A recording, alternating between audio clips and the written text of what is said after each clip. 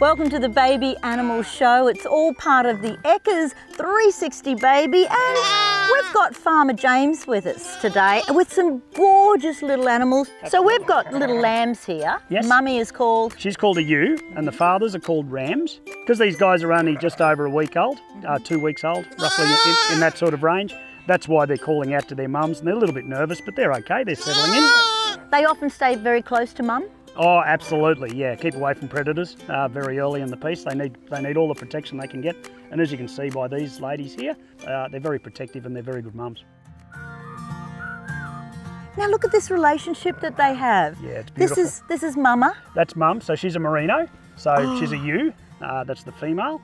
And this other one, we've got a dorper here, and this is her baby, this little colourful guy here. Now I don't like to say lamb shop too loudly, but we do breed sheep for meat. Yes, we do. Yes, we have meat from sheep. The older meat is mutton, and the younger one is lamb, of course.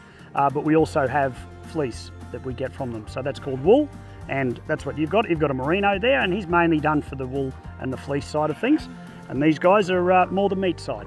You must find it's a wonderful job not only to be able to breed these beautiful animals, but at the Ekka, what a job for you to be able to stand back and watch the pleasure when people get to cuddle and hold them. We do love seeing the people being able to come in. Sometimes they're a bit nervous when they first come into the animal nursery, but after a while, by the time they leave, they're in love with the animals. So what about the merino as far as the fleece is concerned? Yes, okay, well, a merino has wool, as we know, and you give them a haircut, but it's not called a haircut, it's called shearing, and you do that once a year, and the farmers will do that at the same time every year because they need to make sure that the wool that they're shearing from the sheep is the same length so that the processors can do it. So that's every year, roughly the same time they get their haircut. The merinos, they can get up to be 180 kilos. They can be a big animal and pretty heavy to give a haircut to, that's for sure. And is the merino wool considered a very good brand of wool? It's the best. Australia's got the best wool in the world, of course. I'm a little bit biased, but no, beautiful wool suits, and every part of it's used, and the lesser quality might be used for carpets and so on. But jumpers and jerseys, there's not much you can't make out of wool. What would happen if you don't shear them? Oh, if you don't shear them, it just keeps on growing, and growing and growing. You can get double fleeces and so on, but it's not good for the sheep. You really need to give them a haircut once a year. Australia has a few flies, and if you don't look after your sheep, and if they don't get their haircut, they can get what's called fly blown, and then that leads to complications. Now, how many babies would one mum have per year? Yeah, generally speaking, one. Yeah, generally speaking, one. Sometimes they have twins, sometimes they have triplets, but they're not as common.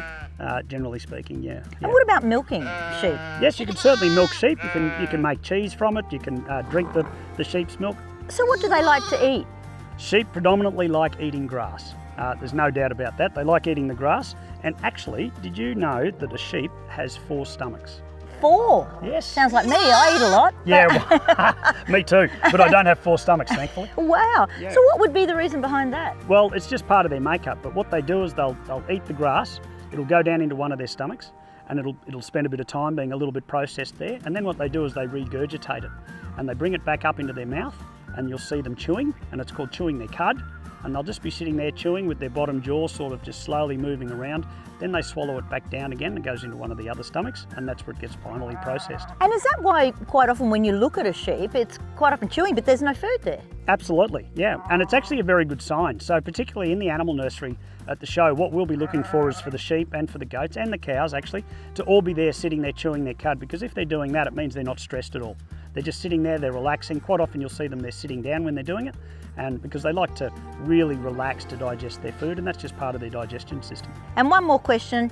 Can I take this one home with me? I thought you said you were taking another one home, but I think we can fit 2 in your handbag. And if you want to check out these gorgeous little animals, make sure you have a look at 360 Baby, 7 o'clock tomorrow morning. Farmer James, thank you. That's my pleasure. And thank you and you.